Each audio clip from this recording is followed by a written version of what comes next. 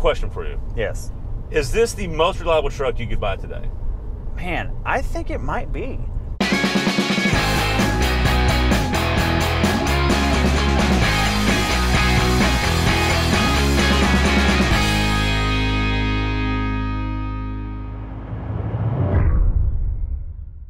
Welcome to Brake Check. I'm Brian, and this is the 2021 Chevy Trailboss with a Realtree camo package that covers up the Trailboss letters in the corner. I'm just gonna get it out of the way real quick. This is a refreshing thing to drive, and I really want to thank General Motors for providing a press vehicle that's not loaded past $70,000. This is packaged in a way that a lot of people can just go buy. And I want to tell you some things right now that you do not get, which is partially why it's so refreshing. I have a list. No start-stop at stoplights, no cylinder deactivation, no leather, no center console. It has a physical key instead of a keyless go. No dime store power side steps that can break down the road. No lumbar seat adjustment. No seat adjusting at all except for front and back and recline. You can't go up and down or anything. No turbos, no lane keep assist, no radar cruise control, and absolutely no nonsense. I can't wait to get into this. Let's check it out.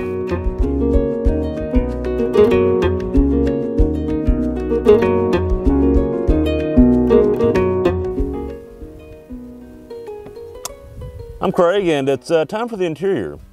You might have noticed it's hard to see right here, but there's actually a handle. It's kind of camouflaged, you can't really see it. In fact, it's actually Realtree Timber Edge. I'm wearing a Realtree Edge, a little different. Depends on what type of year you want to go hunting. This is a good hunting vehicle if you want to go in the fall, because there's not any greenage in that. See, mine has some greenage. It's more of a spring hunting camo. So, but that's enough about camo. We want to talk about the interior.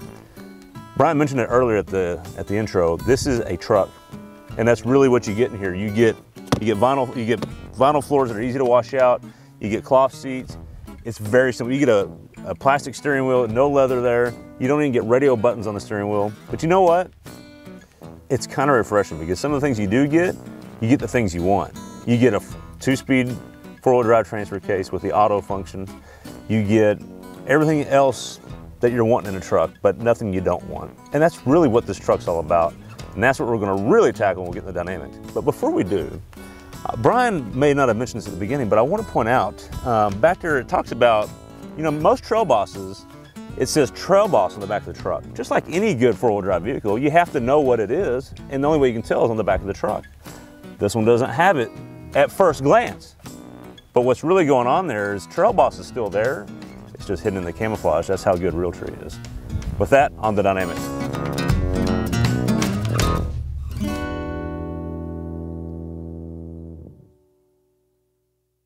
All right, Brian, it's time for dynamics. I love it.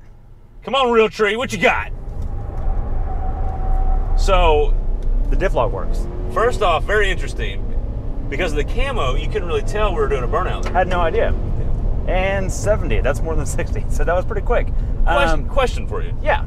Do you think on the radar from the cops, will they see it? Will it show up? No, what happens when radar hits the camo, it goes boop, and it comes, it's like a minivan, just like a minivan. Okay, so this is a really interesting truck. Tell us about it. Dynamics. Okay, so dynamics, I'm gonna lay into mechanics first. Okay. This has the optional 5.3 Ecotec 3 V8. Over the 4.3 V6, which tells right? you can get a custom trim level trail boss with a V6. Right.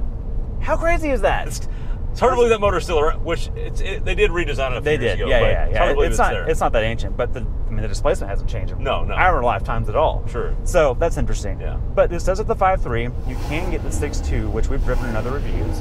Very nice. The Yukon Denali and the Escalade. Great motor. Great motor. With a 10-speed. But this is actually not the 10-speed, Craig.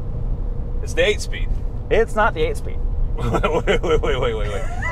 It's 2021, Brian. It is. What do you mean it's not the 8? Is there something else? 6L80 6-speed. Did you wait? Yep. A minute ago you told me you could get a V6. Now you're telling me you can get a 6-speed. So the V6 comes with only the 6-speed auto. The 5.3 V8 and the custom trim comes with a 6-speed auto.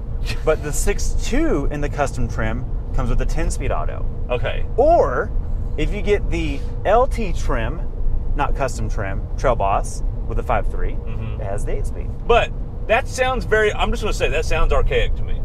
Well, it kind of is. How does that drive? What does that mean? Real world application, how's it working? Let me tell you. We've had it for a few days now. Had it for a few days now. Look, I don't enjoy the 10-speed in Ford applications very often. Right. It hunts a lot. Mm-hmm. GM's programming with the 10-speed, and by the way, the 10-speed is co-developed between Ford and GM. Right. The GM is a little bit more calm, but it still will hunt a little bit. Mm-hmm. The 6-speed never hunts, and it never feels like it's in the wrong gear. Huh. And we've driven kind of like the old 6-speeds in the Fords. Kind of like the old 6-speeds in the Ford. Huh, they just like kind there's of nothing wrong with them. It's like, is more is what I'm asking you. Wait a minute. Is more? Is it really more? So are you telling me that even though the 6-speed is not near a new design, there's actually nothing wrong with it? There's nothing wrong with it, man. It's smooth. It gets off the line quick. And at 70 miles an hour, it's under 2,000 RPM, just like the 10-speed. So, very simple. 6-speed, very simple. Love it, yeah. You mentioned something about the 5.3 liter. Right. There's something really simple about this particular 5.3 liter. Okay, back to your reliability statement. Yeah. The modern LS has a history of some oiling problems and some misfire problems if you have the multiple displacement system, MDS. Yeah, I've heard a lot of problems about that. Right, Mopar has the same problem. Yeah. And what that means is where they will shut down certain cylinders. Mm-hmm. In fact, it can run as a V2 or 4 or 6 or 8. That sounds like it should be really good for mileage. Well, it does. It saves you 1 mile per gallon in the city only. The highway rating's no different. With just 1. Right, but here's the good news. Huh. Because of the semiconductor shortage we're having with COVID. Yeah, that's a bad thing. But in this case, they have given you $50 back and taken that system off of the truck. So that they can get it on the lot soon enough. And what that means is this is going to be freaking reliable. Wait a minute. So you're telling me, because of COVID, which is supposed to be bad for everything. Right. We've somehow... by and large it is, let's be clear. It's a pretty bad thing. Yes, I don't want to get any hate mail. But because of that, we've kind of, in a weird way, a really reliable truck has landed in our laps. It has, yeah. And in the marketplace right now with a 5.3 with no cylinder deactivation, right, and a 6-speed auto. There's only so much to go wrong. So, like we said in the intro, there's nothing to it. No. Right? And let me tell you how refreshing this is. Look, I'm a hater. One of my complaints in a car is not having a leather-wrapped steering wheel. Uh-huh. It just doesn't bother me in this one. This is a truck. We could be driving for Terminex right now, and I wouldn't know the difference. But you know what? It's quiet, and it's smooth, and it just does exactly what I think it should be doing at all times.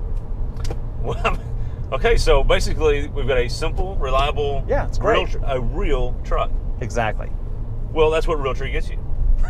Realtree has gotten you a real truck. So is it real truck camo or real tree camo? So let's talk about a little bit about the packages, because we don't want to miss that. Yeah. And so you mentioned it's a custom, it's a trailboss. And what custom really means is a little bit cheaper, and you get this grill that only a mother could love. It's the Chevy version of XL in the Ford world. Right. Except we get the Z71 package, then the trailboss, and then the Realtree on top of that. Right. So what does Z71 get you? It basically means 4-wheel drive, and usually you get different shocks, and a 2-speed transfer case. Nowadays, that's really kind of what that means. Which is another thing to look out for, because General Motors will sneak in on you a 4-wheel drive truck without a 2-speed transfer case. Without a low range, exactly. Which is hard to find. Right, but this Z71, that'll make sure you have it. Right. Okay, then Trailboss on top of that, what does it get you? It gets you a 2-inch lift all around. Mm-hmm. So this thing is tall, by the way. It is, yeah. And GMs are historically, compared to Fords and Dodges, seem to be riding a little bit lower, whether it's 2-wheel drive or 4-wheel drive, and they're usually softer sprung. This one's sprung kind of like a Ford or Dodge. Like it feels not too stiff, but stiff feels sportier. So you get a 2-inch lift, you get Rancho shocks all the way around, and you get a Goodyear wheel and tire package. And skid plates. And skid plates, correct. You get additional skid plates. Additional, right. Which is good. And then, but this is the Realtree Trailboss, Brian. So what is Realtree? That's got to get you some performance stuff, right? For $2,500, it gets you decals on both sides. Oh, stickers. Okay. Yeah, it hides the Trailboss sticker. Yeah. And then it gives you a horseshoe sticker on the hood. Okay. The U-shape. Okay. And it gets you side steps, which are actually pretty good side steps. It looks like there's some camo right here. Oh, yeah. I keep losing the door handle, but it's here. I feel it, but I can't see it. It's there. And that's it. Oh, that's all it gets you? For $2,500, yeah. Oh. Something you do get with a custom over the LT. Mm-hmm. Oh, a bench seat. A bench seat. Which is a plus to me. I'm sorry. I'm with you. All right. Hipster score. 3, 2, 1. 2. Okay. Oh, where'd you get? Okay. I think I know why you're gonna go 2. I'm gonna guess. Number 1, we both scored really low because it's almost a Raptor, and and in case you weren't sure, it's got camo. Which I don't know what hipster likes camo. Okay, if it had plaid back there, then you might be in business. There should be a plaid package. There should be a plaid package. Right. But here's the problem. I'm guessing you're going to give it some points because it is so basic. Is that why? I'm telling you exactly. It's very simple. 1, it's not a Raptor. That's a point. And Apple 2, Apple CarPlay. That's it. Okay. That's it. But it almost might get some hipster points, though, for it being so simple, I will say. I don't know, because it looks too garish. Okay. Yeah, I don't think it counts. All right. All right, Craig. You asked me who it was for. I know who it is. Oh, okay. Hey, Brian. Brian. Hey. Hey. Who's this car for? Sorry, who's this truck for? This is for people that like Raptors and Ram T-Rexes, but live in the real world.